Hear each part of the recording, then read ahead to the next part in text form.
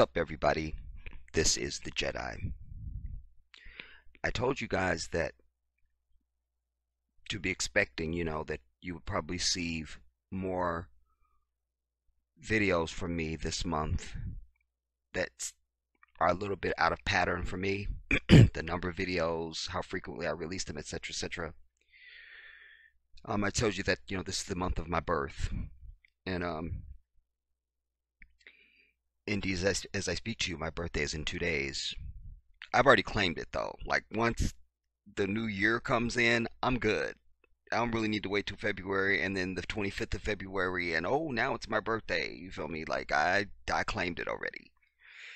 But alas, um accurately it will be Monday.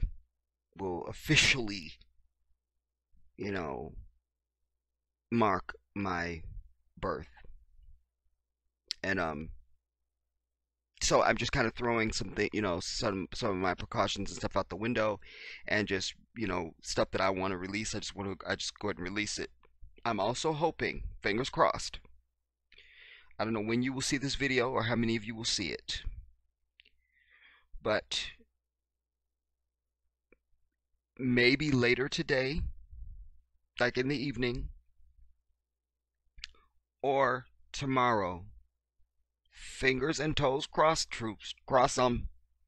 Cross your fingers and toes. All right. Cross fingers and toes. I'm hoping to do a live stream. There, I said it. If I can get, hopefully I won't have a lot of technical issues and stuff going on, and hopefully I can do that. Because there's a couple of things that I purposely avoided doing videos on because I thought, well, that would just be good in a live stream, So I won't tell you what that is. I'm just saying, like, hopefully I can do that either this evening or tomorrow. So just be looking for that. Fingers and toes crossed. All right. This video is one that I began the other week. And this was turning out to be a saga. I was nearly 3 hours in already, of prepared work. And I just thought, nah, I'm losing my hold on it. Like I know where I want to go and what I'm trying to do, but I don't know, man. I can't really describe it to you. But whatever. So I think I'm just going to abbreviate and really just touch my main points of what's important about this to me and what I'm suggesting should be important to you. And then just kind of moving on from the issue for now. We're just beginning the political cycle. And there's a long road to hoe, and so there'll be more work to be done and things to be said about this. But I wanted to come with some preliminaries because what provoked it to begin with, I knew I would speak on the political cycle. I knew that, but my ire began to be pushed up because I promise you, Kamala Harris announced like today, and then to the very next day, but maybe even by nightfall, all I was seeing is these black folks with anti-Kamala videos. And because of the volume of them, it immediately said to me, this is not authentic to our people. This is collusion. This is from the devil. This is from this enemy. This is from this enemy. No question in my mind. No question in my mind. Because it was not only the volume of it, but the reasoning that was being given. Suddenly black people care about a fucking a prosecutor? And oh, by the way, that's not all she was. Forget what you think about her personally and all that stuff. we can't deny this woman's achievements have been stellar. Nothing short of stellar. Nothing short of stellar. And I also knew that anyone who had actually looked at her resume, if you will, on criminal justice would absolutely have understood it. And that it's not an issue, it's not a problem. So throw out, if you're somebody that doesn't know what's going on or you haven't come to this yet or whatever, the moment you hear people talking about they against Kamala Harris and because of her criminal justice record, you tell them to shut the fuck up and that you absolutely know they don't know what they're talking about. They have no clue of what they're talking about. And then you ask them if they voted for the sniper fire bitch in 2016. Huh? Because the 94 crime bill is directly responsible for the escalation in mass incarceration of African men and women. You see, that was under Clinton. And then his sniper fire ass wife, I brought you guys the video of her saying that we were all criminals and we need to be brought to heel. So you ask them, did they vote for the sniper fire bitch? You see? Ease them into it. Say, well, were you disappointed when Hillary lost? Ease them into it. That way you can bite their ass. You see? Just ease them into it. Ask them that. Then that way they can give you an answer without having to, because if you just ask them directly, did you vote for her? They might try and lie. Ease them into it. Did you want her to win over Trump? And ease them into it that way. Then ask them if they voted for the bitch. You see? So they have no moral ground to stand on against Kamala Harris at all. And I fear that my people are getting caught up in the hype. Those who are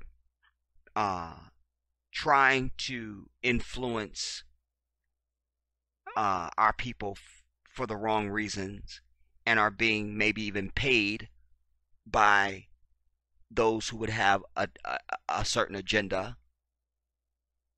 There's that class. And then there's those who are not sophisticated, who are just followers, who hear a soundbite or see even a video title of a video on fucking YouTube and think they know everything. So this is very dangerous, everybody. It's very dangerous. It's very dangerous. It's very dangerous. And then all of a sudden, poof, there was this ADOS. You see, African descendants of slaves. Poof, out of nowhere. Poof.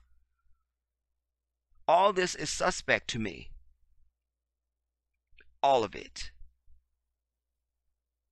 So I begin by saying, you don't have any reason, politically, to have any reason to reject Kamala Harris. And know this. Whatever we want to get into how mixed she is and who her parents are and she was born here and we don't care and whatever.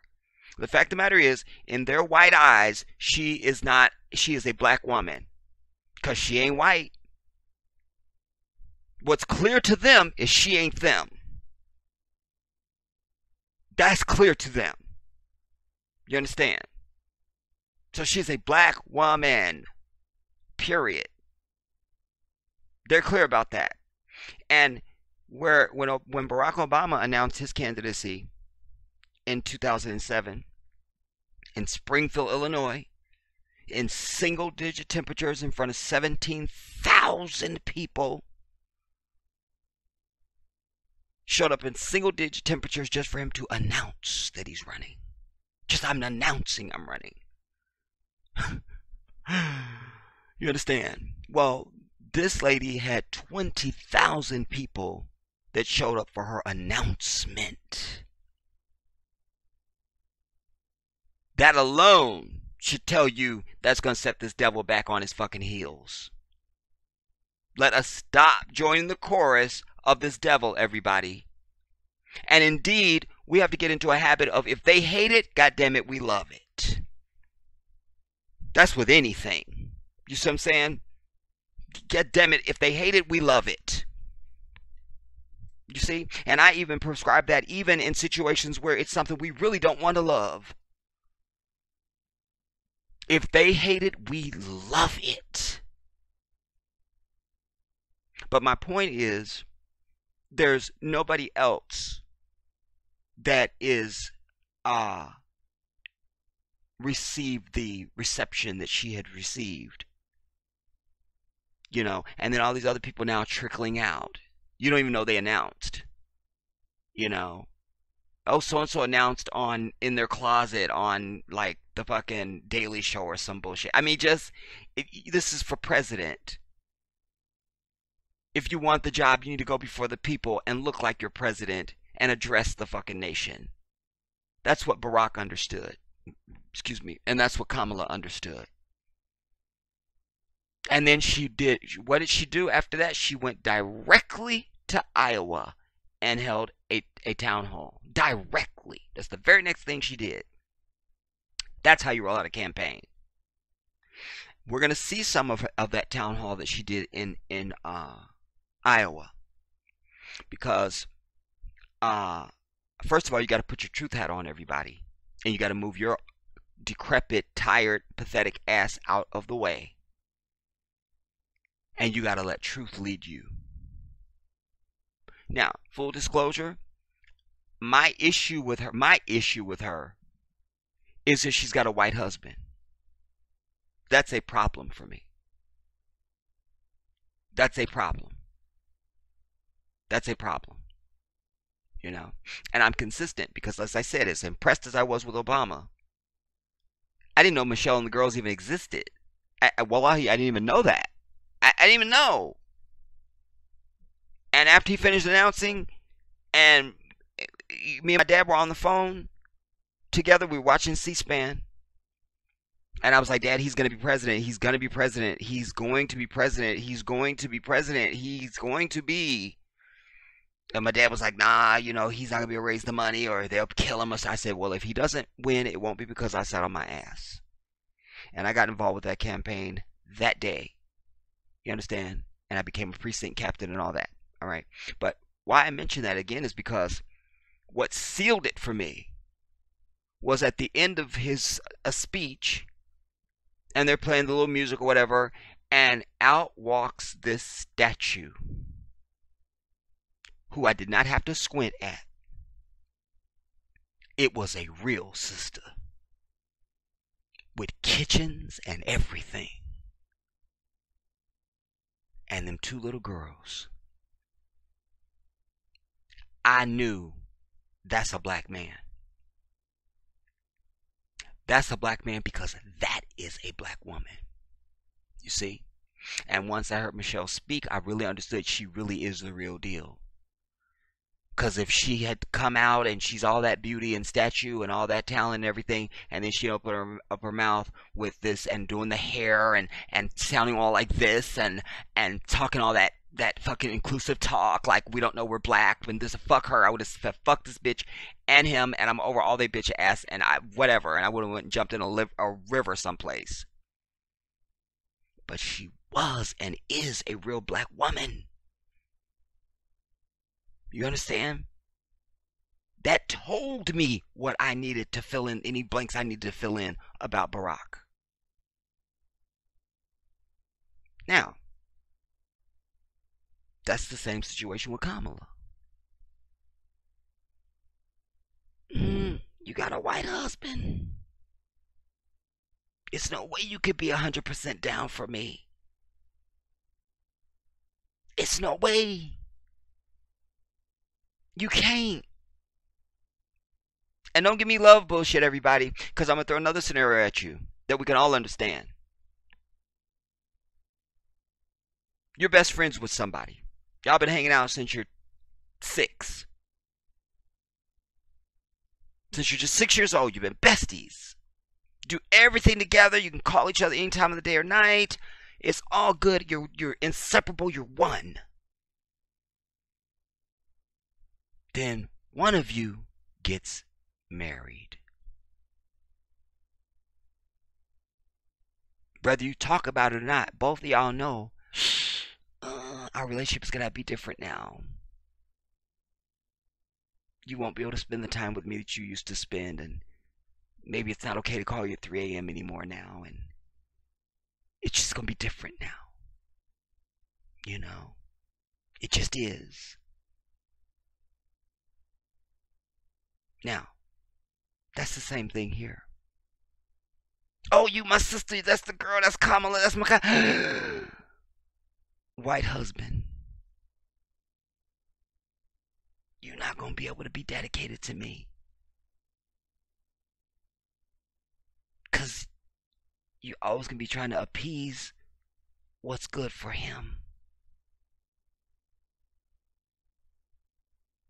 So you won't be able to do certain things for me. Damn. You see? I would need a strong brother that looked like he would have to even look a certain way. You see what I'm saying? To be standing by her side. That would really kill it. You see? But whereas this black man could stand there and have a black wife, I don't know if a sister could stand there and have a black husband. You see what I'm saying? But we're going to talk more about her in a minute. I begin with this because I can dispense of him very quickly. This dude is definitely not, he's a what they call a non-starter, everybody. I've never been impressed with him at all. He's too fucking positive. Do you understand what I'm telling you? He's too positive.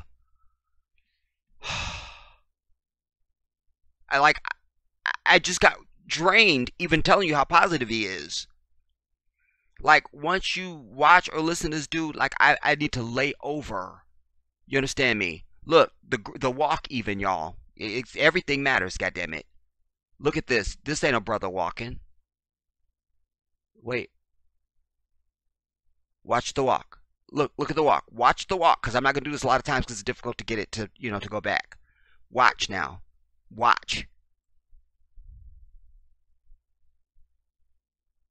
Look. I can't. I can't. And like I said, there's way too much fucking positivity going on. He can never address directly black folks. It's always this, folks are feeling hurt. Folks are fuck folks, bitch. I don't want to hear about folks. Because that's folklore. I want you to talk to me as a black man. You understand? And for me, if I accept you as my brother, I got to at least feel like your nutsack look and smell like mine. God damn it. And he has an older brother. His brother looks identical to him, damn near. But here's the thing, and their mother is light, bright, damn near white too. But here's the thing. His brother is also bald-headed. And so's he. I'm gonna need a mustache. We're gonna need to go in the changing room so I can see some pubic hairs or something. I need to see some fucking hair. Cause to me, this bald-headed shit is hiding your identity. You understand? Yeah, I can't now. And then your name is Cory Booker. He's too fucking positive. I can't. We're going to watch a little bit of this press conference, you guys. Not much, because this will send me into the ICU, and I won't be alive to do a live stream. Do you understand me? Like, I'm not joking. He's too positive. And I don't know if we'll get to that point in the clip, but he does speak fluent Spanish. That did raise my hair on the back of my neck, because I didn't know that about him, and he does speak fluent Spanish. But the problem is he sounds like Arnold Schwarzenegger when he fucking speaks Spanish. I'm not making that up. Like, I may just have to let you hear that just so you can go, damn, Jedi, you really were not lying. Like, he does sound exactly the fuck like Schwarzenegger, trying to talk English and shit. Alright, so we're going to see some of this. I will get an aneurysm, and then I'll come back. Alright. Good afternoon, everyone. I'm really excited that you all are here. Look, you all are here. You all are here. And then he's from Newark, New Jersey. Newark, New Jersey, Newark. Oh, in Newark, we do something. Newark, in Newark, in Newark. Oh my God, I just got lightheaded.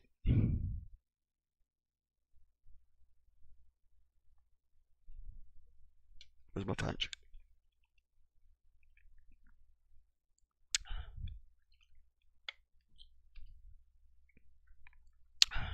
I can't.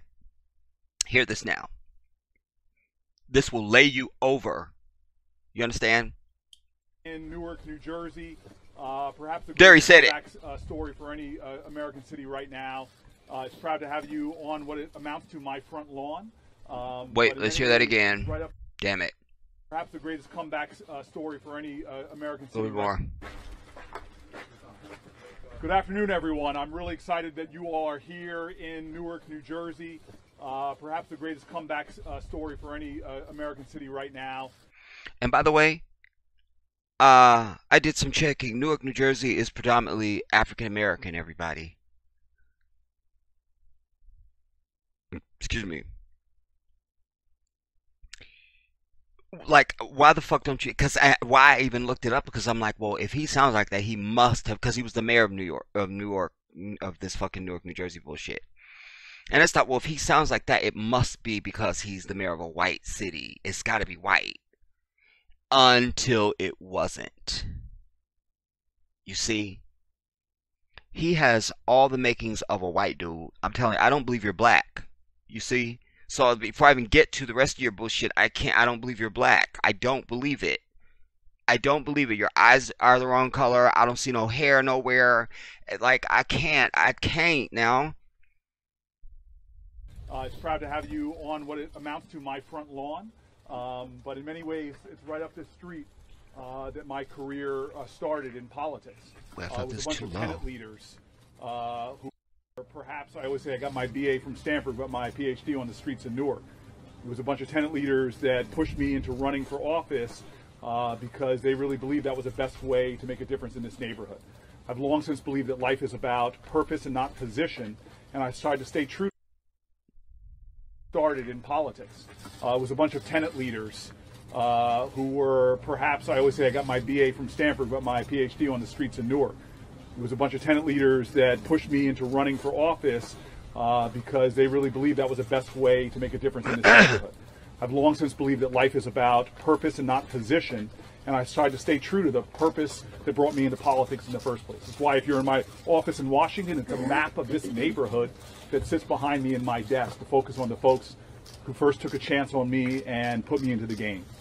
And what my neighbors are concerned with, and I've heard all around the country, is that people in America are losing faith. They're losing faith? Wait now. That this nation will work for them. They're beginning. See, that right there tells me you're detached from me.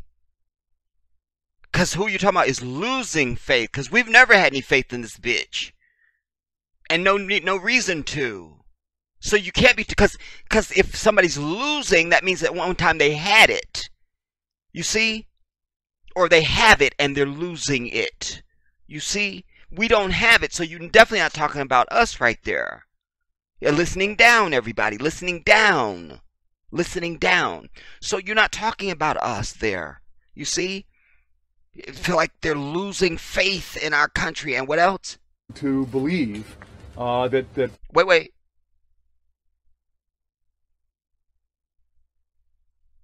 With, and I've heard all around the country, is that people in America are losing faith.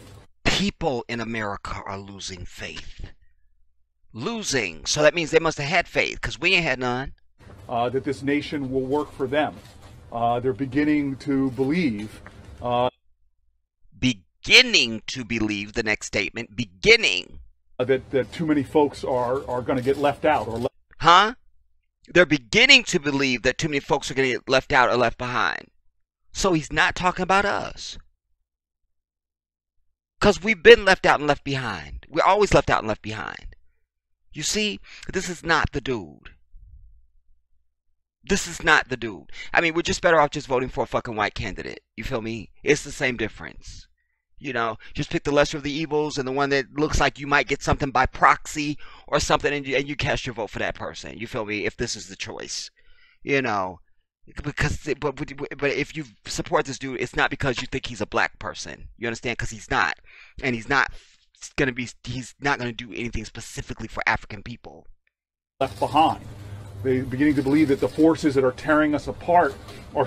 But here's the most important thing I can say to you, because this is something I want to bring up with Kamala. You know, a lot of times black folks want to sit back and bitch about who's not doing and who's not doing. Well, what you have to do is you have to organize at the ground level. You understand? So that we have an organization, that we are a people, we are a political group that encompasses the majority, so that that means it would encompass the majority of African people in this nation. You understand? Maybe you'd even be a card carrying something, so they know when one of us speaks, we speak for all of that. Then you're sitting in rooms with this motherfucker, not asking what you gonna do. You're sitting in rooms saying this is what you're going to do, otherwise we're not giving you the black vote. Because that's what everybody else do. That's what everybody else do. That's what everybody else does. When they talk about Latinos, they talk about all their fucking issues. The dreamers, the fucking DACA, the motherfuckers that might be born 50 years from now. I mean, they cover everything. Because they know that they don't even have to see and speak to each other. They know they're going to do the same thing for each other. They're going to do what's best for all of them. La cultura es primero. You see? So they court them. You got to give them reason to court us. As long as you scattered and can be picked off as individuals and shit, and as long as you Steve Harvey up there talking about we in the money game and all that bullshit, then you're not a group. So I don't need to come talk to you. I don't need to promise you anything. Because you're going to vote for me anyway. I'm still going to get your vote. So get out of my face, black person. I'm trying to get to the white person behind you. Excuse me, excuse me, excuse me. Once you make yourself a force to be reckoned with, they will seek you out. You understand? We have to go and talk to the black community. And it won't be fucking pastors and shit. We will have vanquished they bitch asses into graves. They don't speak for us. They don't. You understand? You need somebody with the heart of the lion like your boy. Hear this now. We just hear a little bit more, y'all, because we're gonna get to this, and I'm not gonna spend a lot of time on this. I'm just not gonna do it. They're beginning to believe that too many folks are going to get left out or left behind. They're beginning to believe that the forces that are tearing us apart are stronger than the forces that bond us together. That's the thing that also makes me sick. He said that more times than there are aspirin on the earth. You know, there's more that we have in common that there's more that unites us than divides us. We have more in common than we are different. I just choked on my tongue. Oh my God, I can't.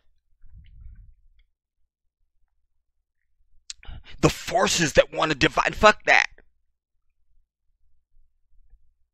Only people that say that shit are white people. Because they are the force. There's no difference in the motherfucker that's head of a corporation, the bitch that's in Congress or in the Senate or that's president or the bitch next door. They are all still the same fucking people. So where's this ultra elite group someplace that just wants to divide all of us regardless of the... You said, nah. That's not true. But he believes this vomit. You see what I'm saying? And look, your fingernails ain't even the right color. Like, I can't. You're not black. You're not. You're not.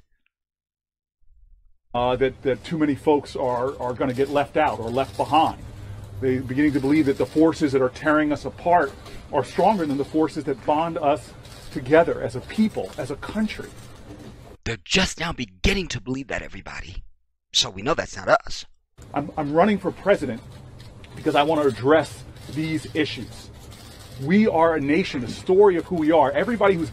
He always lights up when he starts telling this. This is every time I've heard him say why he's running for president, this is the same bullshit he gives. You can't legislate morality, dumb bitch. You can't. What are you gonna do that directly affects the people and their daily fucking lives? The white bitch next door is still gonna hate me. You understand? but he's not speaking to us when because white people will go for that type of stuff. This hierarching language. He sees a road to the promised land. He sees a land of milk and honey, and I vote for Cory. We're not falling for that. We just don't.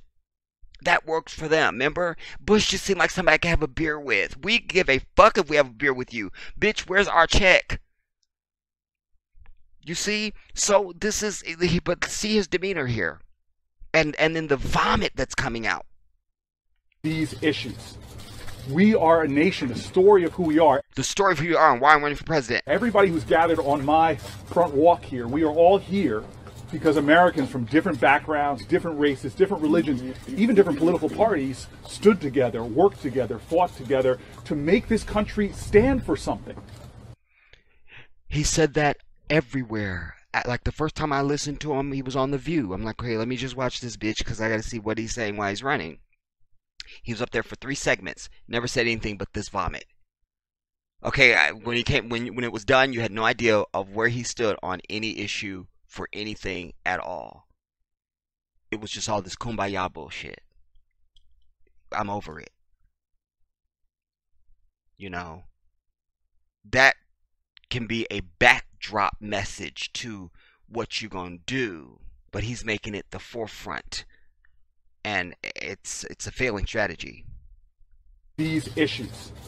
We are a nation, a story of who we are. Everybody who's gathered on my front walk here, we are all here because Americans from different backgrounds, different races, different religions, even different political parties stood together, worked together, fought together to make this country stand for something.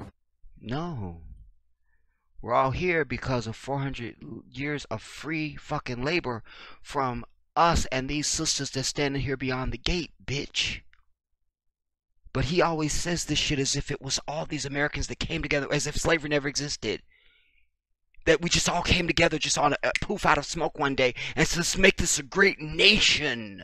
It's that sickening.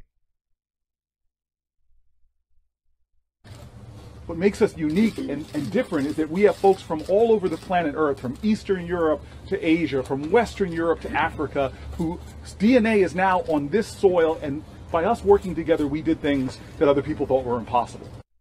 Nah, that's all bullshit talk because they claim what makes us special is our diversity, but as soon as you walk your bitch ass into your job with fucking locks or natural hair, it's a problem, bitch.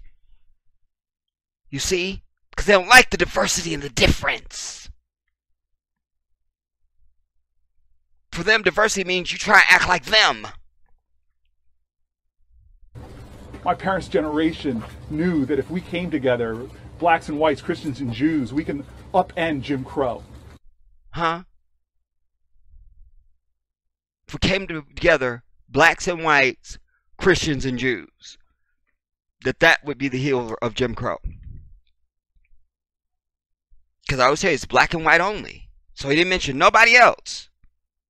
No Arabs, no Asians, no Latinos, no natives, no Koreans. Keep going.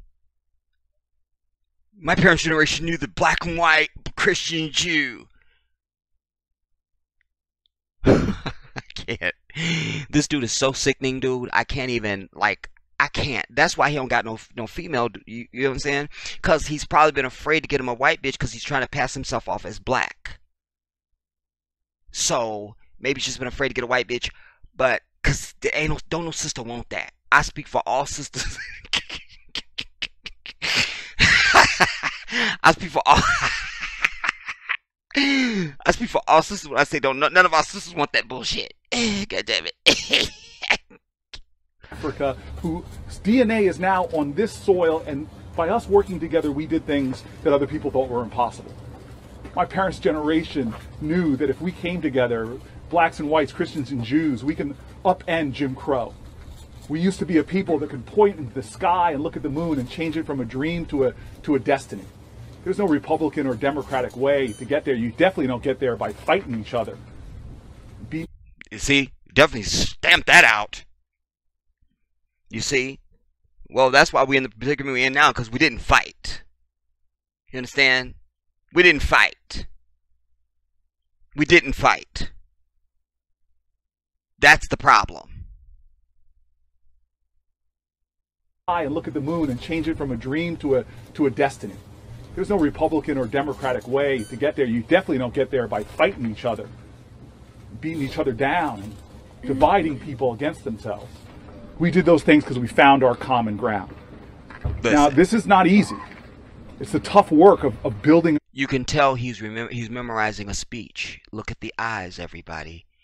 He's not looking at the crowd. He's looking at his speech in his mind. And then hear the words that he's saying. They're so like made to fit any fucking group I'm staying in front of, but they're failing in front of the Jedi. You see? And so watch this now. There by fighting Right. In fact, I was going to say, Radfrey says, we certainly will get there by fighting. Now watch. each other, beating each other down, and Beating each other down. He's looking through somebody. He's seeing his speech in his mind. dividing people against themselves. Dividing people against, and the blinking, he's seeing his speech. We did those things because we found our found common ground. Look at Now, the eyes. this is not easy. You see? Look at the eyes. This is not easy. And he's trying to deliver it as if it's coming off his dome right now, and it's not. Change it from a dream to a destiny. There's no Republican or Democratic way to get there. You definitely don't get there by fighting each other, beating each other down, and dividing people against themselves. We did those things because we found our common ground. Now, this is not easy. It's the tough work of building a great community, or what King called the beloved community. It's hard to do that. But it's about time we get to the hard What King called the beloved community. Here he goes with the Dr. King bullshit, which white people love to hear. You see what I'm saying? Because he kept us off their ass, sadly. work of building this nation to be who we want us to be, our best values, our best ideals, the best of who we are. The best of who we are. Like, you're not one of the great speakers, dude. Set your bitch ass down. The best ideals of who we are. All this hierarchy bullshit. You feel me? I can't. This is some fantastical world that only exists in the Wizard of Oz, everybody. No policy, nothing going on here. I can't take any more of him. I can't. 5 more minutes. That's it. Because I'm trying to move me out of the way of it. It's not about me. It's about you hearing this. But I don't think I can stand much more of it. So 5 minutes. We need leadership in this country that understands what patriotism means. And patriotism is love of country. And you can't love your country unless you love your fellow countrymen and women. Doesn't mean we're always going to agree or some days always like each other. But we got to extend each other grace, less judgment. This is white bullshit. No African person, except for sellouts and coons, want to hear this shit. This is meaningless to us. And more hard work to find common ground, to do the things that other people on the planet Earth don't think we can do. We're a nation that leads, and we've got to get back to doing that together. So I'm happy to answer any questions you all want, but I'm grateful, seriously grateful, to have you all in Newark. For those of you who only pass through our airport, take some time to the downtown. In Newark. His teeth aren't even the right color. I can't with this dude. I can't. See the new buildings we built, new hotels, go up the street, see the new supermarket we put in place, see the schools that are now rank us as the #1 city in America for beat the odds schools, high poverty, high performance. We're doing great things. Senator, My old friend. I can't. Let me check my time, y'all. We going to Kamala. I can't. Maybe just the Spanish piece, and that's it. you never invited me to your house. Live on love alone. Now, see this and hear this, everybody.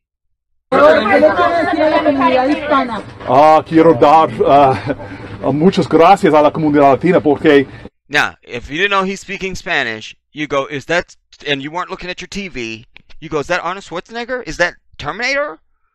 Say I'm lying now. Say I'm lying. Now. Go back, Jedi.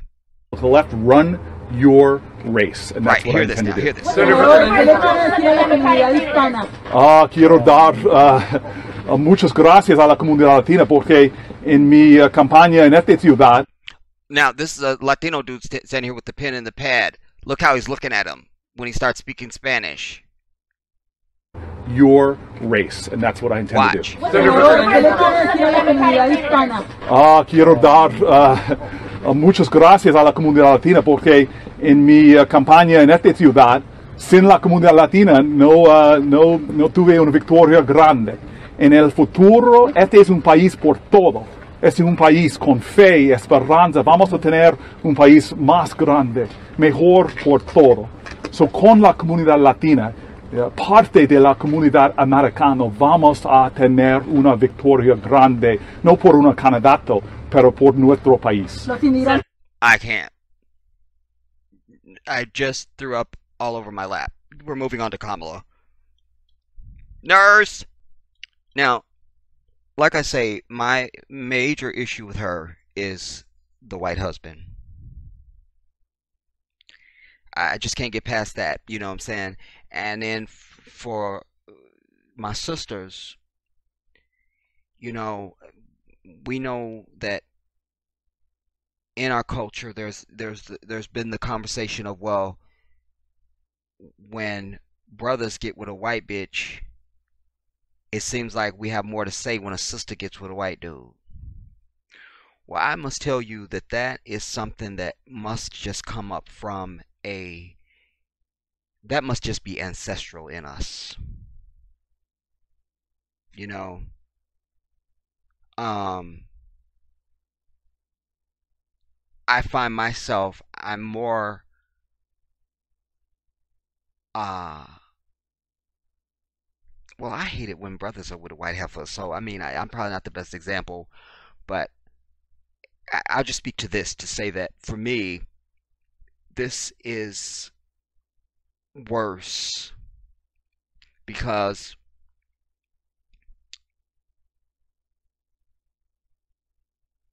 I guess maybe there's a subliminal subconscious thing of, you know, that if the brother is with a white bitch that he is doing her.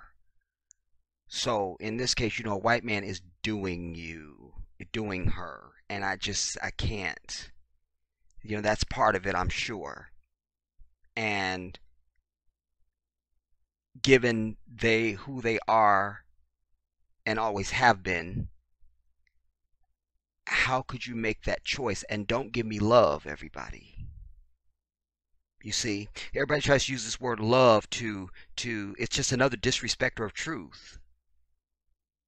This word love is another denier of truth. I was watching The Real the other day, and they were talking about weight. And first of all, fat bitch ass Lonnie, I want her off that show so bad, dude. I'm not going to get into her, but anyway, Adrian makes the statement of, you know, she goes, it's like my husband, you know, like when we were looking at some old pictures of him, because my husband has recently lost some weight, and you know, he lost a bunch of weight, and I didn't remember him being that size because I love him. Bitch, really? I love you, Adrian, but stop it. You see, again, it's just this love. Once you throw that word in there, it's supposed to scatter your brain. It's kind of like when Cesar Millan used to go and kick the dogs, just kick them slightly, and it just throws off their thinking. They forget what they're doing, and they just get in line with whatever he's doing at that moment. That's what that word is. It's a trigger word. Because as soon as she said that, you know, I didn't remember him being that size because I love him, and the whole audience clapped because that trigger word. That trigger word. You see? Give me a fucking break. Hey man, Tyrone, normally there's no way I would let you have your penis up my butt, man, but because I love you, I don't even feel it. Really? Yeah, because it's love. You see? So don't give me love. I always tell you that. Don't give me that. Don't give me that. Don't give me that. Because indeed, what really is love would be you would never pick a white man. That would be love of self first and of your people by extension.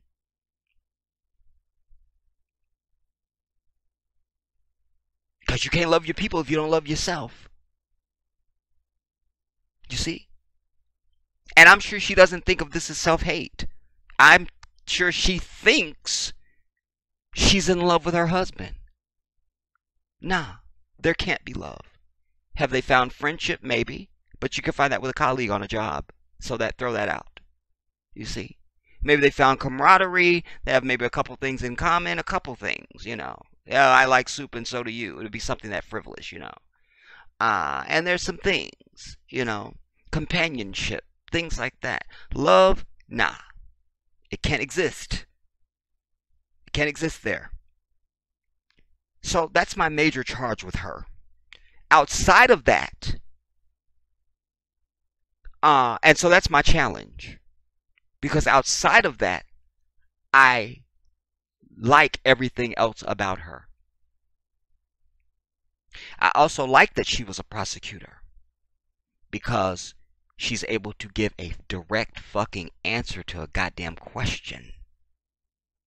That is direct. She doesn't evade. She doesn't go to something else. If she goes to something else, she goes, and now to come back to answer your questions, boom, and she targets right in on it. I love that about her, you see? And I want to be proud of her as my sister. But like I said, there's that barrier. But you got a white man. I can't really feel like you my sister girl. That's my challenge. And then on a petty note, she laughs way too much at her own jokes. But she makes you laugh, you know, because she's so joyful, and you just like, you find yourself smiling at the end of watching her, and you didn't realize you were smiling. But let's see some of this town hall now. And by the way, this was diabolical because this goes to my point that I opened up with when I was telling you that all these people, this explosion that I saw in line of objection to her is definitely coming from white people and being provoked by white people. You understand? And the right wing, if you will, which is just another word for white people. So, this proves my point because here it is, 2019. And God bless Iowa, because if it hadn't been for them, we wouldn't have had Barack. Now, but Barack Obama and Michelle spent months and months and months and months and months in Iowa. They were never asked about race. But the first question they ask her, and they claim, because this is a controlled environment, it's CNN. If I have a question, I should be able to just stand up and ask my question. Why do I need to read my own question? So that's suspect. But the host says, you know, we had a lot of questions about race, and that's the very first question in Iowa, which is 99.9% white. Their main question is about race? Nah, it's not. You see, they want to say right out the gate, remember, she's black. They're pulling that again. So it's meant to say that Iowans are asking this, and they're not. This is the fucking media. And then I don't know where they found this chick that doesn't look completely white in goddammit Iowa to actually read the question and claim it's her question. See this. So we asked a lot of people for questions, and we got a lot of questions about race and racism. Let's get right to our audience. The first question comes from... We got a lot of questions about race and racism. No, you didn't. And that's not a question you would ask a presidential candidate. That's not an issue. Race and racism. Because I already told you can't legislate morality. You can't. So that wasn't it. It's just that they wanted to pose that to her. The media did. Lindsay Hornbaker. Look, where'd they find this bitch at? And then, but listen very carefully because he said the question is about race and racism. That's it.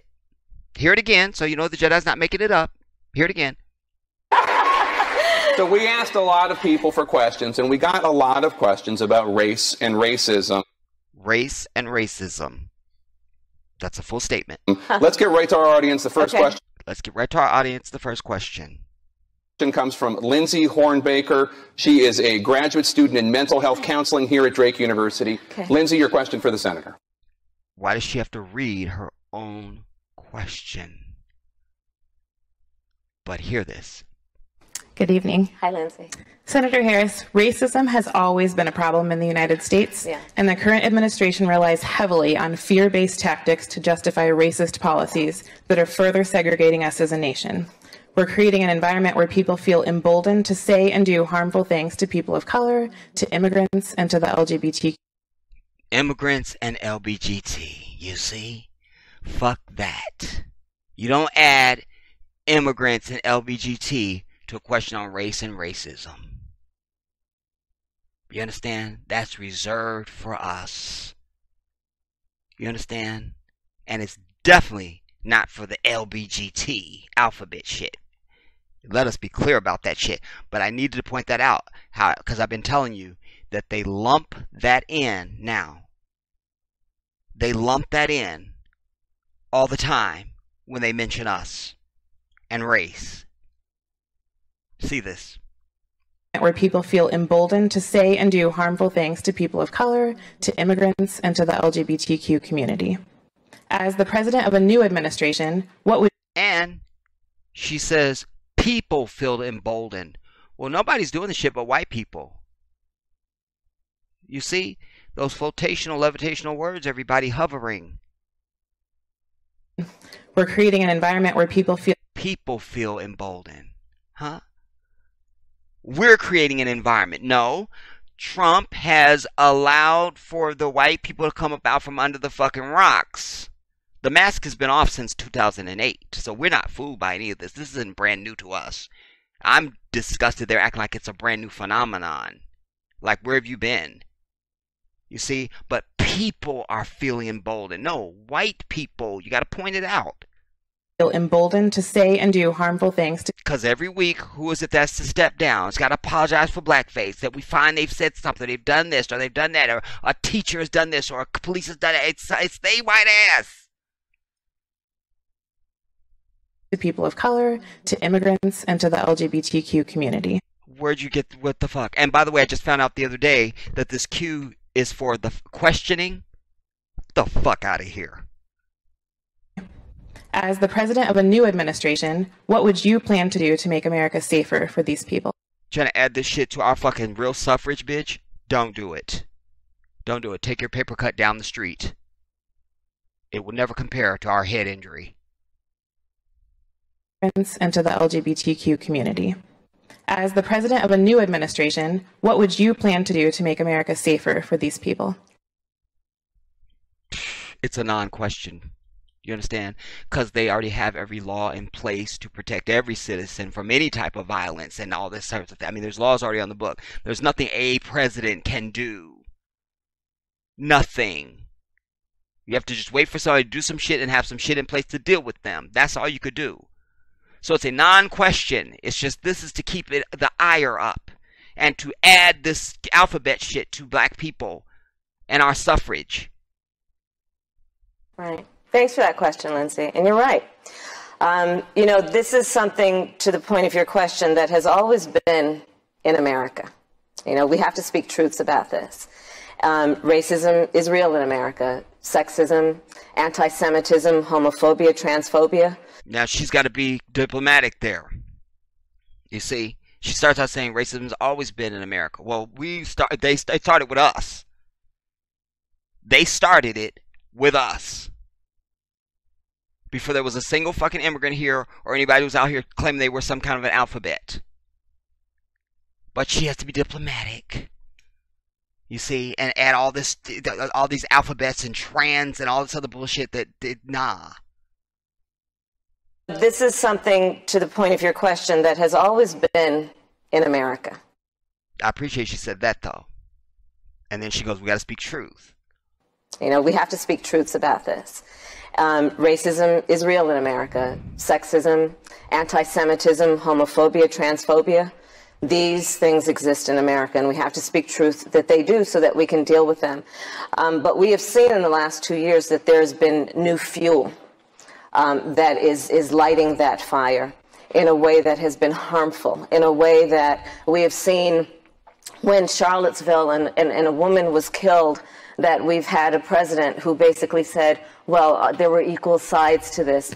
We have seen what happened at the Tree of Life synagogue.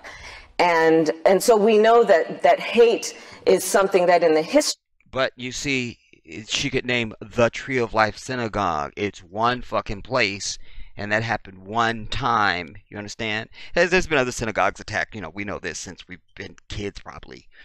But I'm saying, like, there's no system in place for that backs that shit up. The hatred of us is written into the fabric of this bitch. And that's what excludes any fucking synagogues and alphabets and anything else you're going to bring to the table. You understand? This is not about denying that anybody else is having some sort of an experience. That's fine. We can absolutely acknowledge that. But we can also keep the shit in context. And not transgress bounds. You see? Don't tell me you had a head-on collision if all it was a fender bender. Don't tell me you've got a massive head wound if it's just a paper cut. That's what we're dealing with. You see? So we can see your synagogues and your alphabets and all that. And we can acknowledge that, you know, y'all are having some problems because that's fine. But don't come here. Because your shit is not as severe as this over here. And you wouldn't want to be this over here. You understand? And not only that, all that other shit is predicated on some shit you can change, fix, or deny, or hide. I can't hide my blackness. History of our country and currently fuels not only dissension and division, but is actually can lead to death. And so we have to take it seriously. And here's how I feel about it. And I feel this very strongly. The vast majority of us have so much more in common than what separates us. And how I would lead on this issue is, one, to start from that place in my heart, in my soul. Now, she would say that. And I have to believe she believes that. That's not a political statement. We have more in common than separates us because she's married to a white man. I don't have anything in common with a white person. I don't.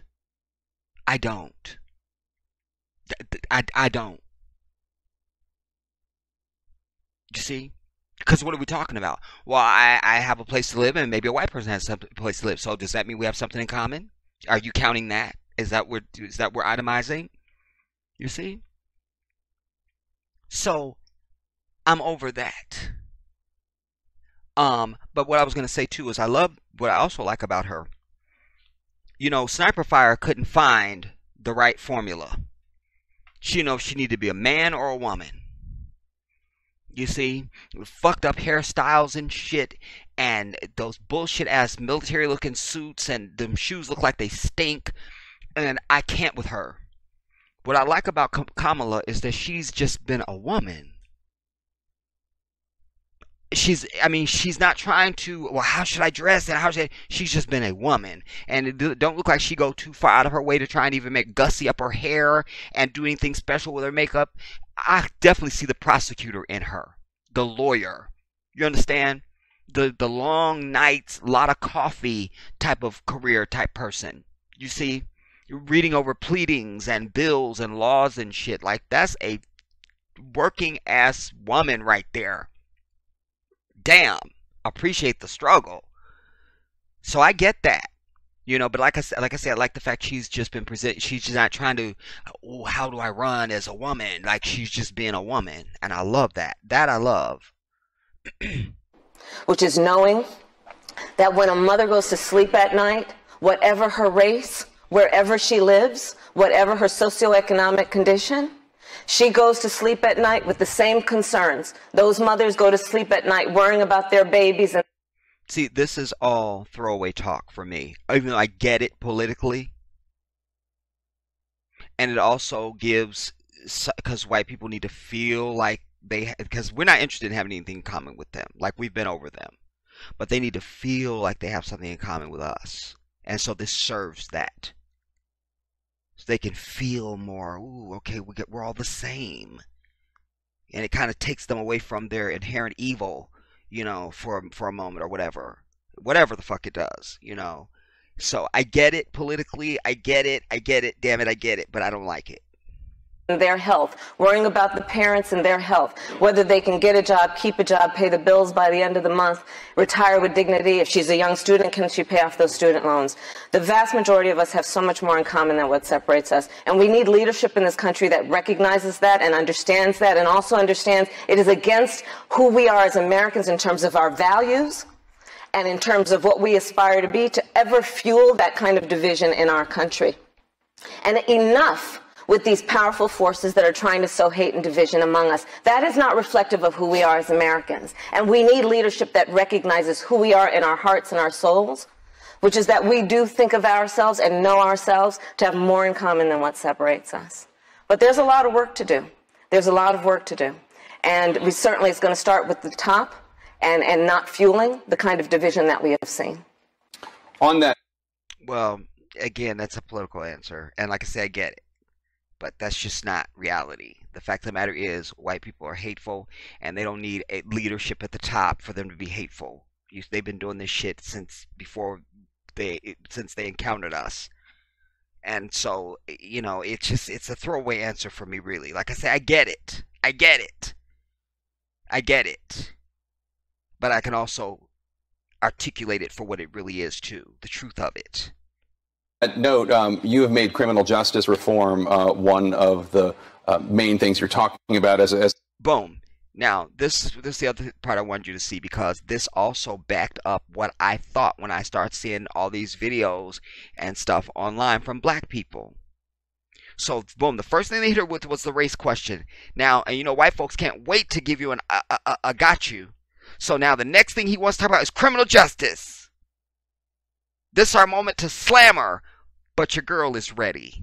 See this, and especially all y'all motherfuckers that think you hate her because of her criminal justice record. Listen up particularly to this, because you're hearing it right out of the horse's mouth. As a candidate, and you're also running on your record as a prosecutor in San Francisco and as the Attorney General of California. Riley Fink over here has a question about that. He's a senior here at Drake University studying political science. Riley? Good evening, Senator. Thank you for being here. Wait. Riley Fink. That's a suspect name right there. You see, if you know what I goddammit know. But now they have Riley Fink to stand. He's shaking. They can't wait to ask her this question. And by the way, as if they care about her criminal justice record, which if it were true, only affects black people. You want me to believe that Iowa, which is 99.9% fucking white, gives a fuck about what criminal justice you're getting? That's what makes this ridiculous. And clearly staged. Now hear this. And watch Riley Fink.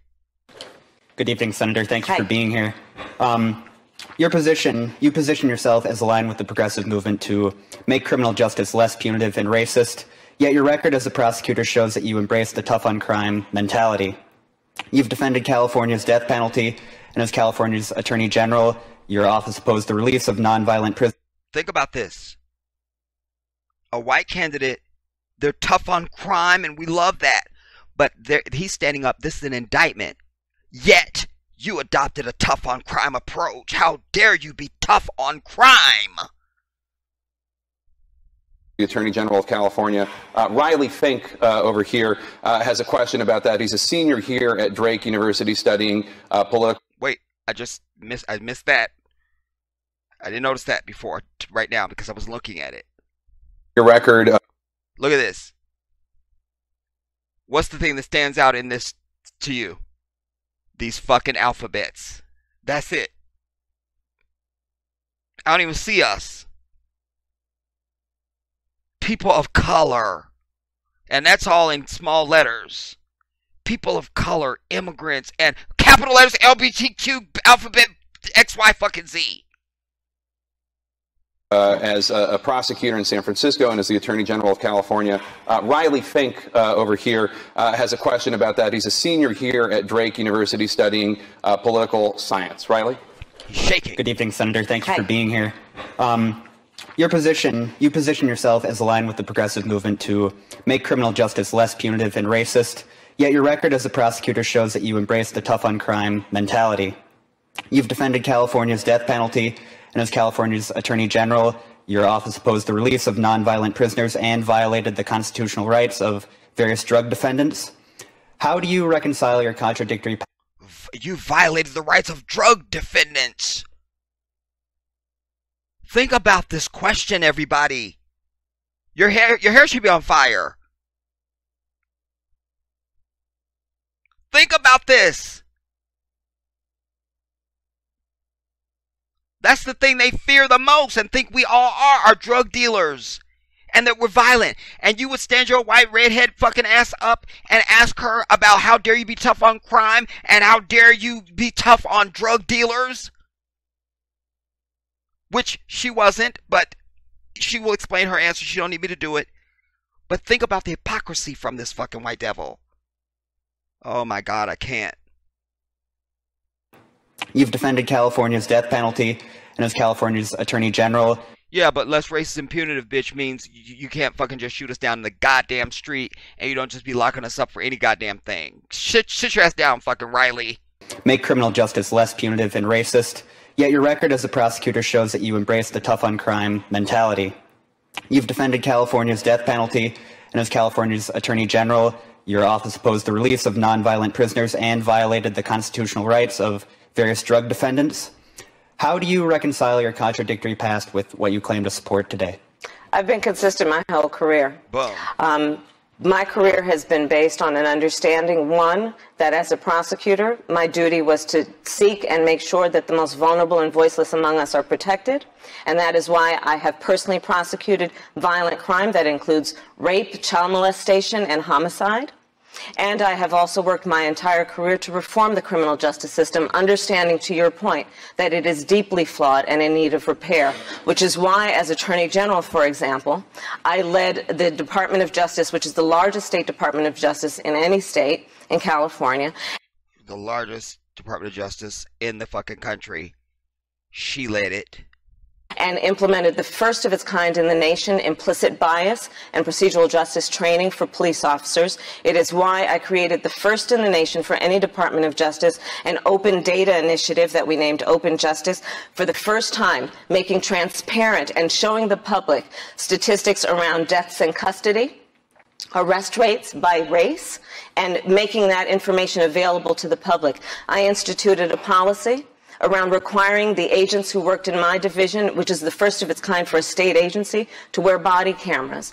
I created an initiative back when I was DA, and this is when, by the way, this is the 90s and the early 2000s, where you could talk to DAs around the country. You didn't hear that. That's very important. Go back. Arrest rates by race, and making that information available to the public. I instituted a policy around requiring the agents who worked in my division. The agents that worked in her division. These are not just your cops on the beat bullshit. These are agents. Which is the first of its kind for a state agency to wear body cameras. And they wore body cameras. I created an initiative back when I was DA, and this is when, by the way, this is the 90s and the early 2000s, where you could talk to DAs around the country and you'd mention the word reentry and they didn't know what you were talking about.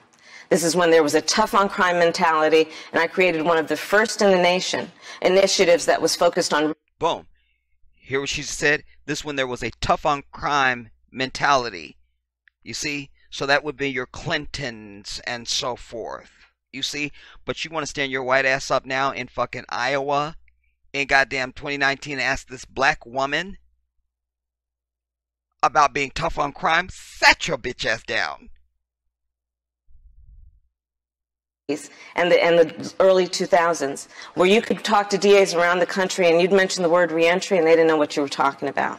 This is when there was a tough on crime mentality. So the 1990s. Agents who worked in my division, which is the first of its kind for a state agency, to wear body cameras. I created an initiative back when I was DA, and this is when, by the way, this is the 90s and the early 2000s, where you could talk to DAs around the country and you'd mention the word reentry and they didn't know what you were talking about. This is when there was a tough on crime mentality, and I created one of the first in the nation initiatives that was focused on re-entering former offenders by getting them jobs and training and counseling. And it ended up being something that, thankfully, in these ensuing 15 years, is something that is regularly talked about by district attorneys. But back when we created this, that was not happening. On the issue of the death penalty, I am personally opposed to the death penalty. I've always been opposed to the death penalty. And that's not going to change. It is a flawed system. It is applied unequally based on race and based on income. It is something that we know is flawed in that it is a final judgment. But we have seen many cases where DNA has proven that the person who was sentenced to death was not, in fact, guilty.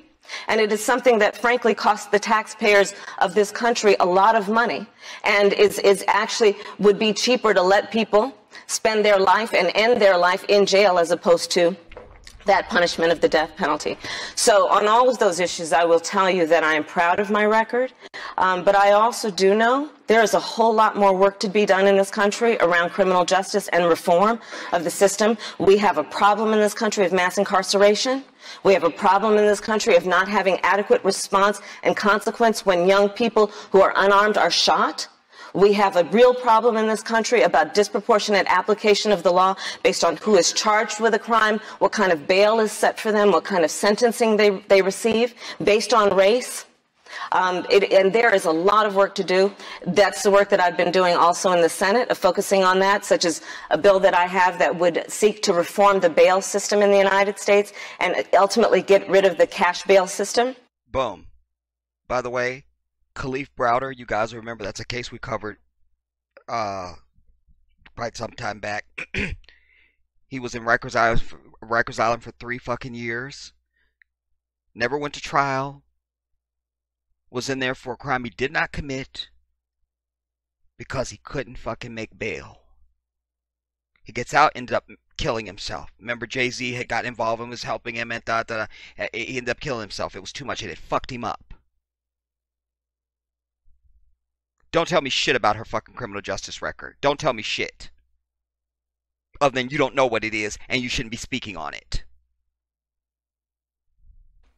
Understanding that is disproportionately applied in a way that causes people who do not have $20,000 in their back pocket to have to sit in jail for what could be weeks, months, and years waiting trial versus the people who have money get out while they're waiting trial. It's weeks, months, and years. Khalif was in there for 3 years. Over 3 years, I think it was.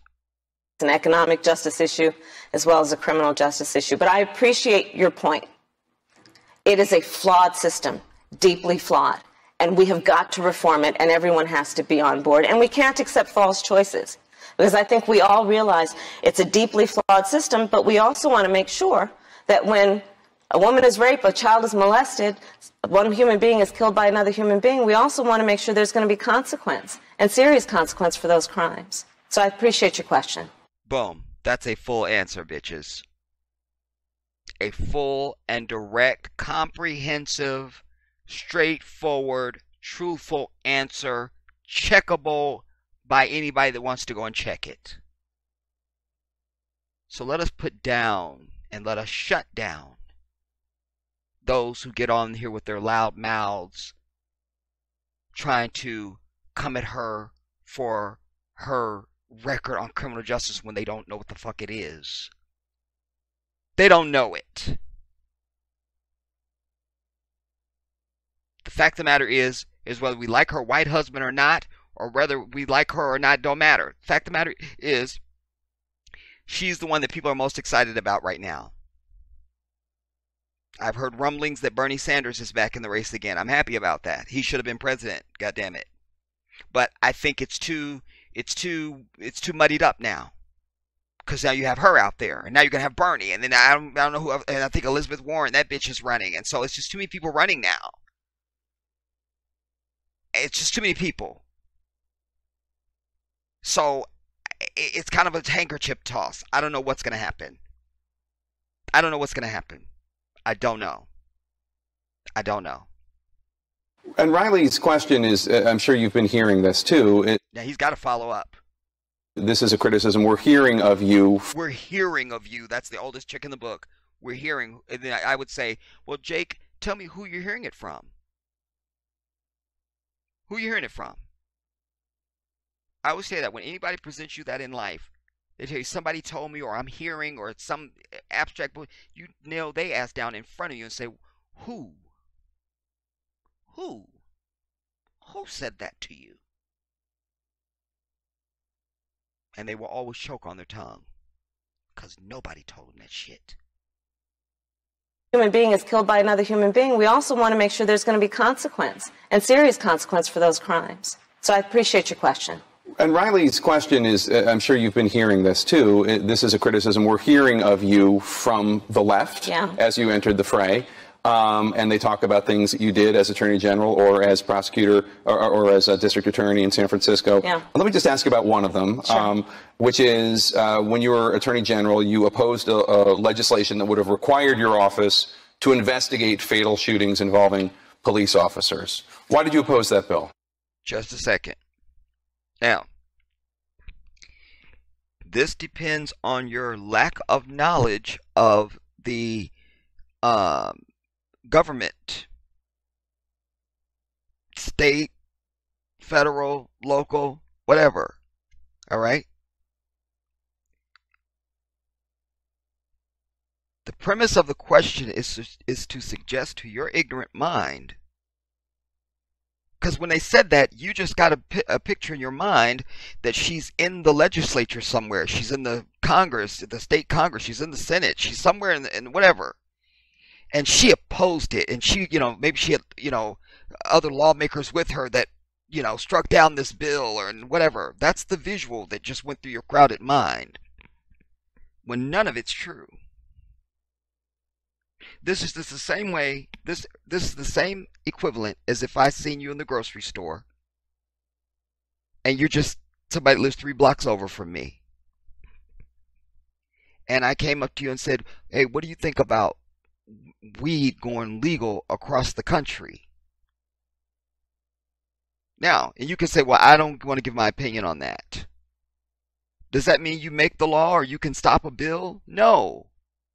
It's just you don't want to tell me what you think. That's what this was. She was the Attorney General, everybody. Hear her answer, though. So I did not oppose the bill. I had a process when I was Attorney General of not weighing. I did not oppose the bill. I had a policy when I was Attorney General of not weighing in on bills. Of not weighing in on bills. Hear that again. Would have required your office to investigate fatal shootings involving police. And the inference that black folks especially are supposed to be left with, so this is a hit piece on you. You're supposed to be left with the idea that she didn't want her office to investigate when they shot us down in the street. She wasn't for us. They were shooting us down in the street. She wouldn't even let her office investigate it. That's not the fucking what they said. There was a bill that was passed to require her office to investigate police shootings. Just the same way as they pass a law that your damn car registration went up again, or something else went up. They made the law. You just have to follow it now. So she's the Attorney General. They make the law. This is what her office is supposed to do. She has to abide by that, which means she has to investigate police shootings. But they're trying to snarl her up on the fact that she didn't weigh in on it. Or they try to say she opposed it. She's saying, no, I didn't oppose it, and I didn't say what my position was. Or I don't share my position on any bill. Hear this. This is most important, everybody, and we're going to be over it. Just ask about one of them, which is when you were Attorney General, you opposed a legislation that would have required your office to investigate fatal shootings involving police officers. Why did you oppose that bill? So I did not oppose the bill. I had a process when I was Attorney General of not weighing in on bills and initiatives because as Attorney General, I had a responsibility for writing the title and summary. because I had a responsibility for writing the title and the summary. Now, what does that mean, Jedi? Because we don't know anything. We are ignorant as you have proclaimed, and they are preying on our ignorance. Well, I know this, troops, and that's why the Jedi is here. So now we're going to go to the video that I had done for this before that I decided I'm over it, where I did actually go and break this down for you to help you understand fully this answer. All right? Why she couldn't and what's the whole, what that means. So, again, the question was, why did you oppose this bill that would require your office to investigate fatal police shootings? She said, I didn't oppose the bill, but I had a policy in my office of never showing my hand on where I stood on any bill. She said, particularly because I was responsible for writing the title and the summary.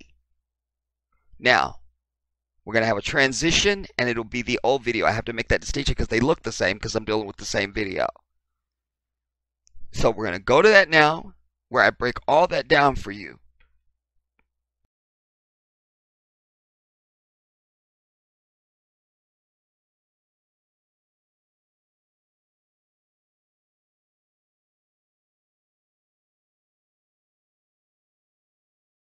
Because as Attorney General, I have the responsibility of writing the title and summary. You see? So, let's ask the white heifer. Where's my damn...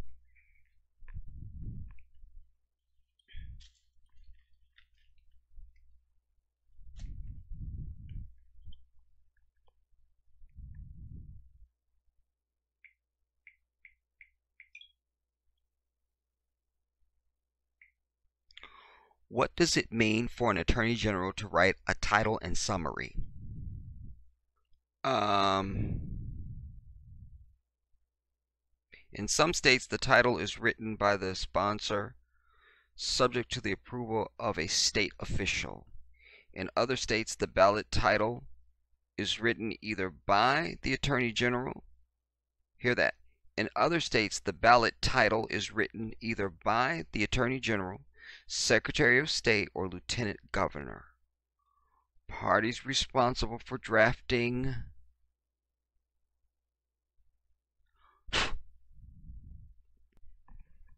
wait, y'all.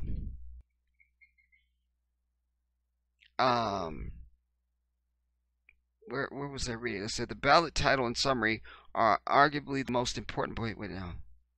Overview, preparation of a ballot title and summary. Drafting the initiative title, drafting the initiative summary. Let me go to the overview. We will learn today, goddammit. We will learn. Okay, the overview. The ballot and title summary are arguably the most important part of an initiative in terms of voter education. Hear that again. The ballot title and summary are arguably the most important part of an initiative in terms of voter education. Or, in other words, in order to communicate to your ass what the initiative is so you can vote on it. All right, in terms of voter education. All right, most voters never read more than the title and the summary of the text of initiative proposals. You see? So they're the most important. They're the most important for your education, and they're saying that that's usually what voters read any damn way. That's all they ever read. All right? Most voters never read more than the title and summary of the text of initiative proposals. Therefore, it is of critical importance that titles and summaries be concise, accurate, and impartial. All right? Impartial. That means no matter what you think about it, you have to. Your job, if you're writing the title and the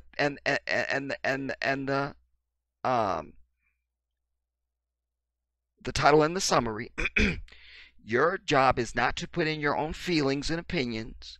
You're there to educate the voter about what this is about. and it must be straightforward. You understand? You don't get to add or try and persuade or influence. No, this is very important. What they say, therefore, it is of critical importance that the title and summary be concise, accurate, and impartial. Now, drafting the initiative title. All right, because the title and the summary. All right, drafting the initiative title. Presently, a wide range of procedures exists in states for ballot title setting. In Colorado, there is a special ballot title board initiative. They're just giving an example of Colorado. All right, there is a special ballot title board. Initiative proponents must appear before the board. That means you're proposing an initiative, you got to appear before this board, which assigns a title. All right, before the sponsor is authorized to gather signatures. You see, so you can't just come up with your own shit and just go out and start getting signatures to get this on the ballot.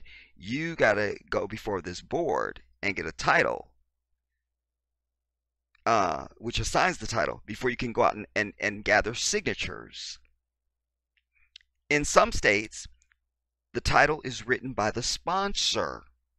So let's say, the Teamsters are sponsoring a bill or initiative, or, the grandmothers, or the cookie lady, or some bullshit, whatever. In some states, they're written by the sponsor, whoever's sponsoring the bill, all right, subject to the approval of a state official. In other states, the ballot title is written either by the Attorney General, that would be your girl, the Attorney General, Secretary of State, or the goddammit Lieutenant Governor. And so she would be among that fraternity of people that are going to write the title and the title and the summary. So she remained. She recused herself from showing her hand on what she felt about anything. And actually, politically, that was a good thing for her. And just as a matter of scruples, really, because then you can't come back to her later and say, well, you wrote it impartially because we know how you felt on this. You understand? And then she doesn't have to get down in the fray with people trying to accuse and point fingers. She's like, look, you don't even know where I stand on this. Just because I'm responsible for it, because the title and the ballot could be my responsibility on this particular initiative, so I don't need to. You see, so that's drafting the initiative title. Now we want drafting the initiative or the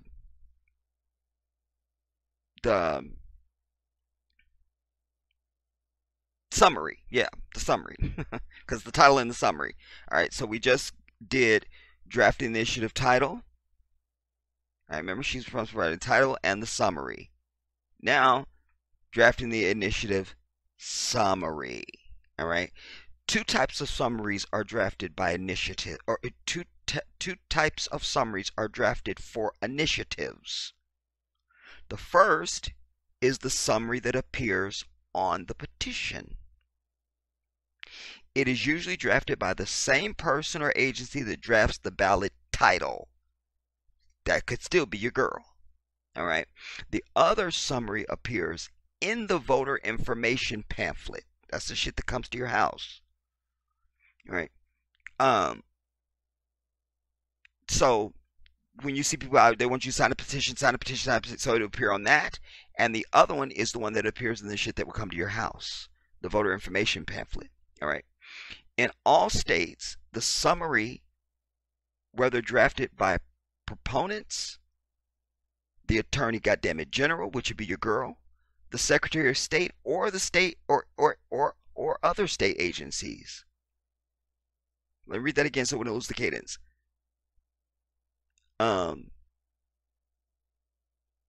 all states, the summary, whether drafted by proponents, the Attorney General, Secretary of State, or another state agency, is a concise statement of the main points of the proposed measure.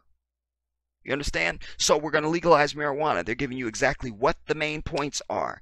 The shit is scheduled to go from it's special. It's supposed to come into effect on this date.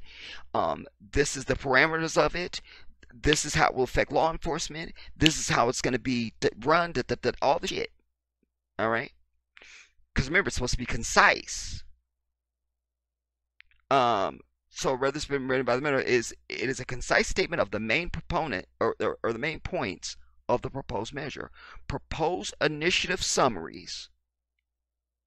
Hear that again. Proposed initiative summaries in all states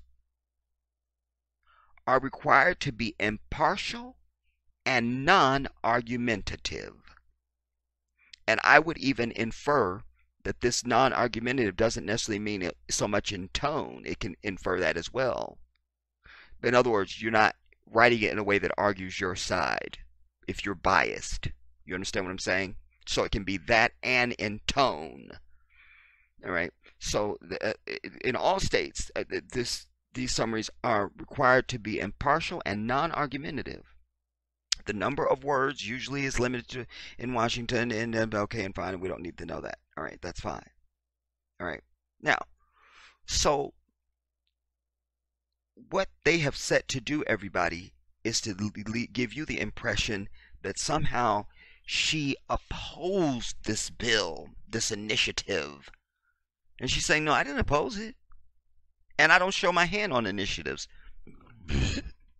Excuse me. Because I'm the heifer that writes the title and the summary. So it's a conflict of interest, really. And she's just getting herself into water that she doesn't need to get into if she lets herself get down there in that fray and play that game.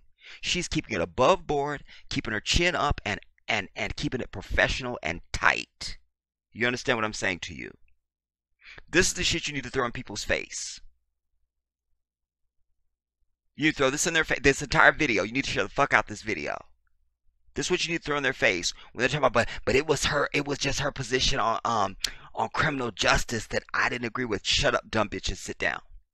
Sat your ass down. Sat. But here's the other thing, everybody. You should know just by the color of her skin that you can't believe shit that they're gonna say about her.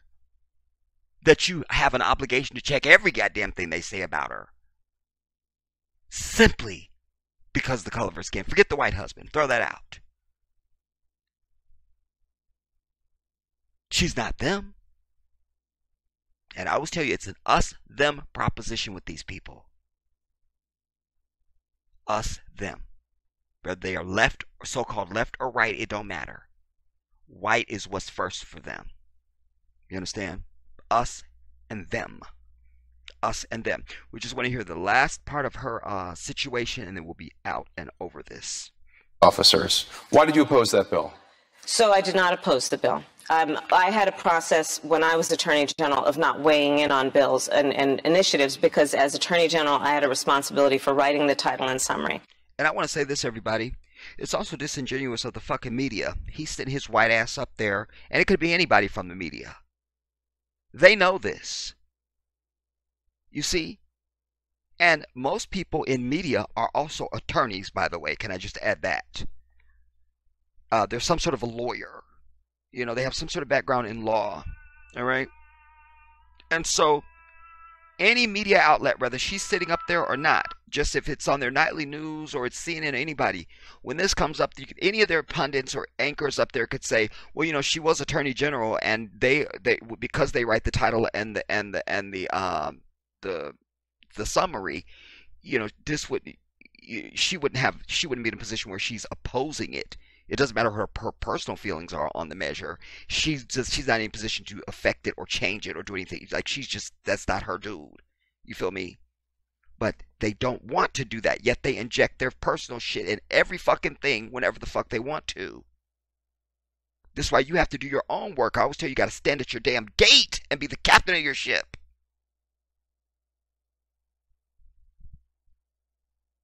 Hear this out.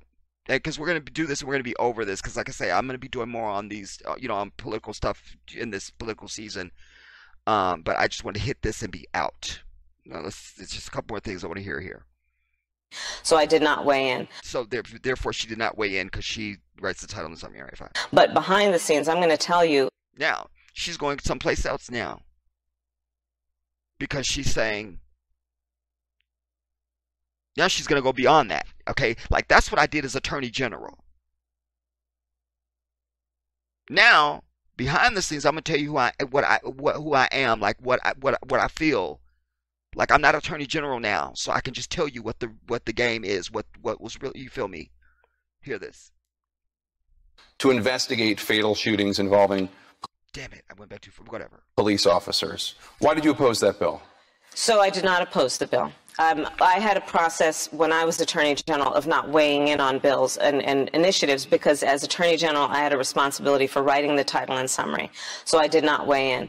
But behind the scenes, I'm going to tell you, I compare my record to any prosecutor, any elected prosecutor in this country in terms of the work that I have done to reform the criminal justice system. I am a daughter of parents who met when they were active in the civil rights movement. Okay. Nobody had to teach me about the disparities in the criminal justice system. I was born knowing what they are. Boom.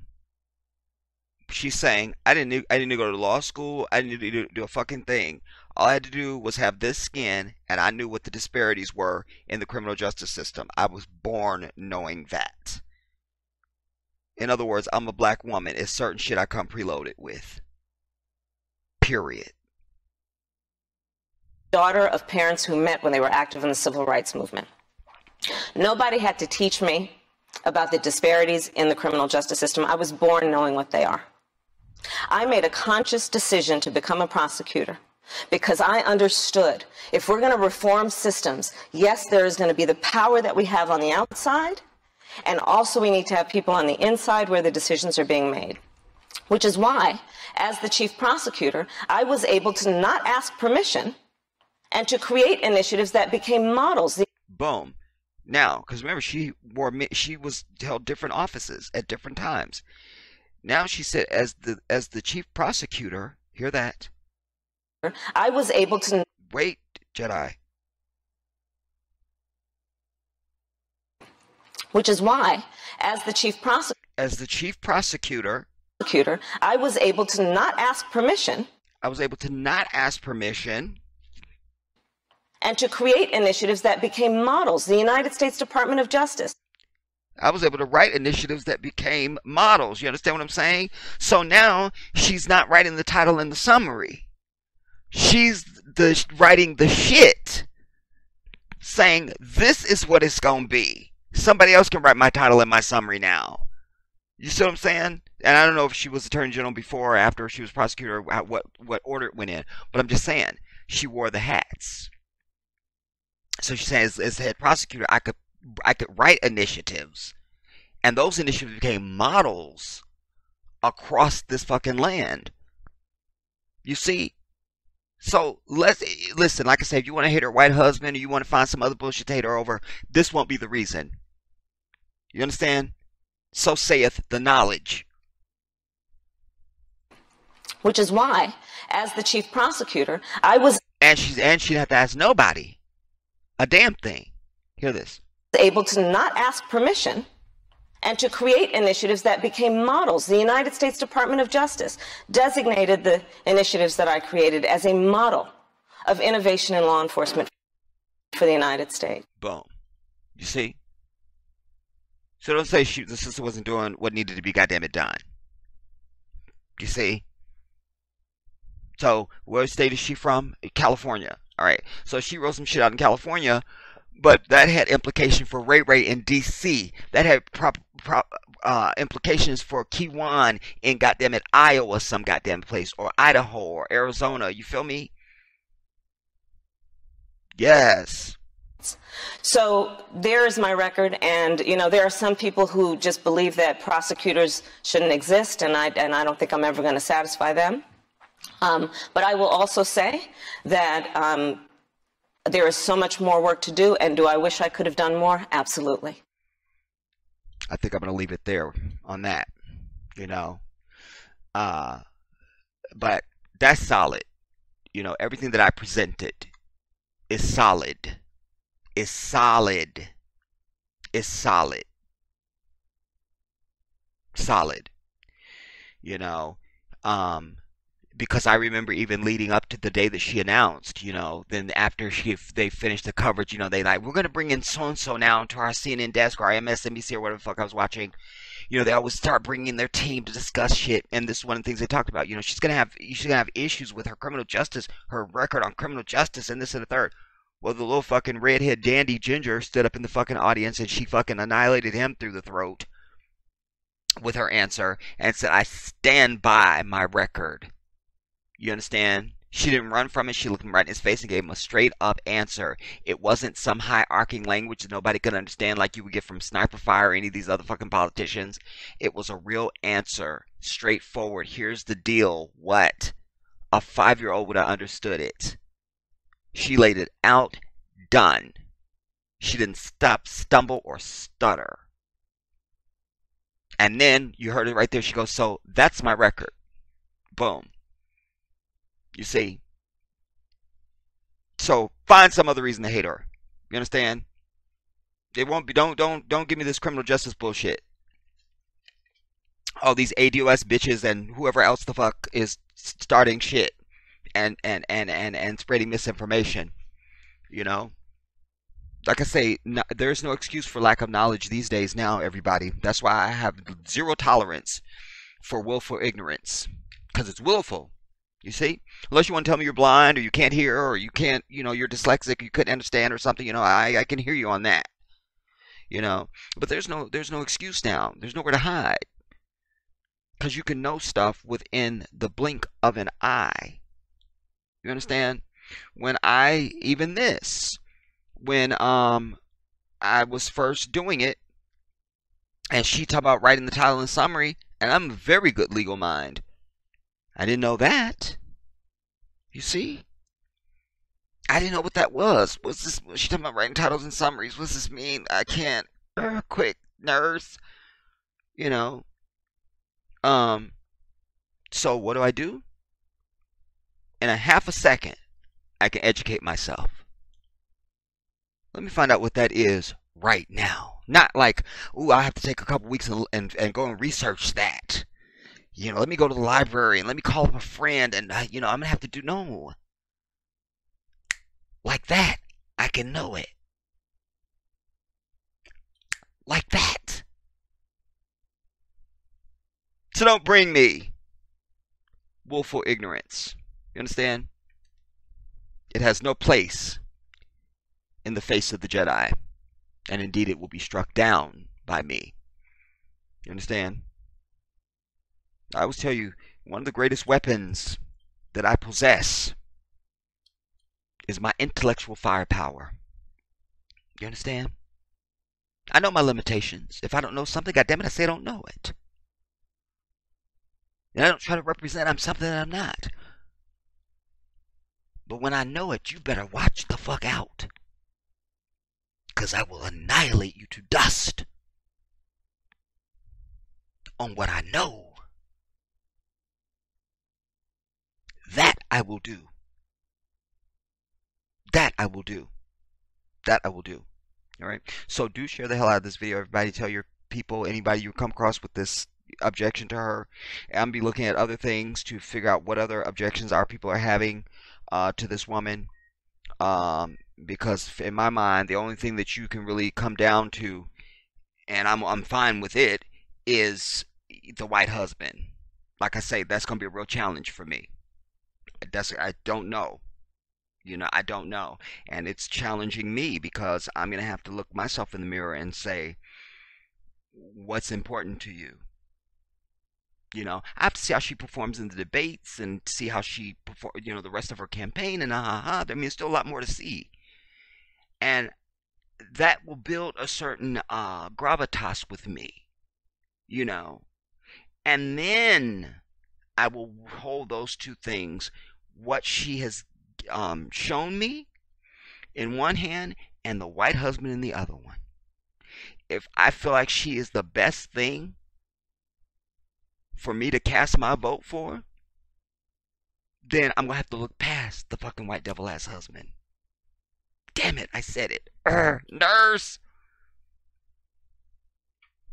I'll have to do it. I'll have to do it. You see? But what I'm not going to do is just vote for her if she's not the candidate. You know? Like, I believe Bernie Sanders.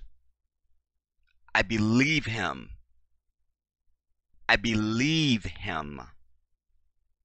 You understand? And not just believe him, I absolutely am assured that if he's president, he will do just what he's been doing all the fucking time that you want to go back 40 years and look at what this dude has been doing. He's been doing the same shit. He's not talk. He is action. You understand? So I also have a certain comfort level with him, that knowing that if he doesn't get something done, or if there's opposition, he's going to fight through that to get that done. I just got to know that she has that same fire. You know? And it's just going to take some more observations,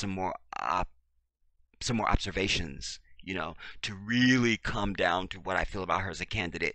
Even forget what her family is.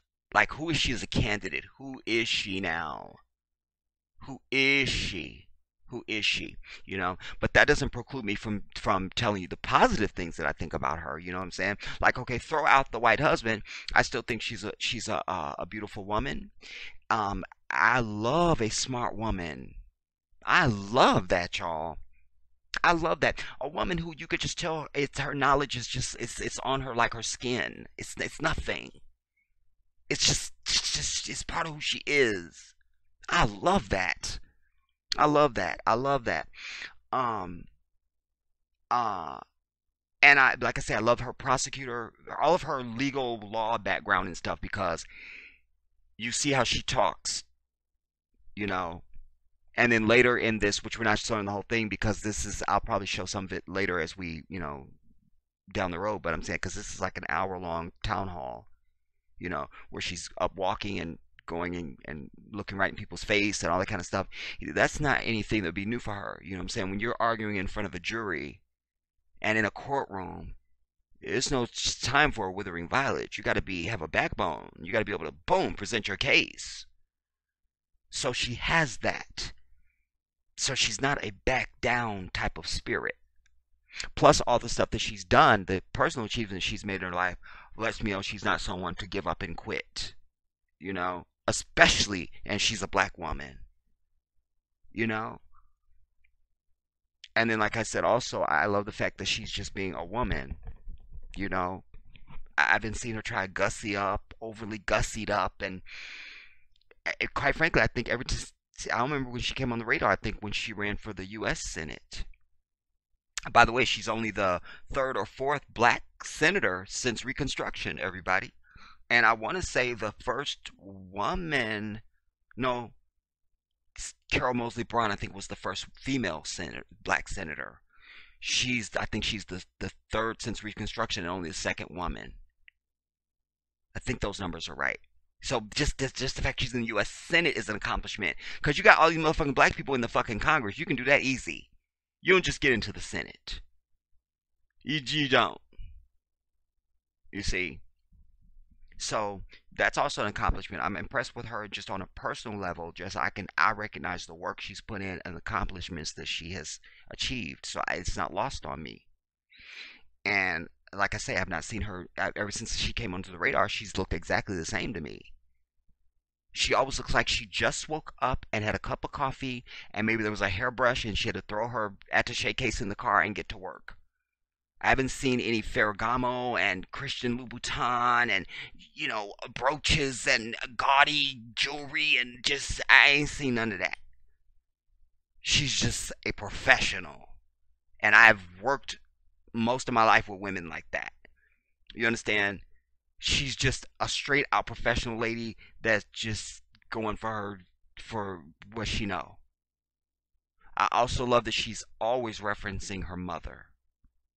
I love that. I love that.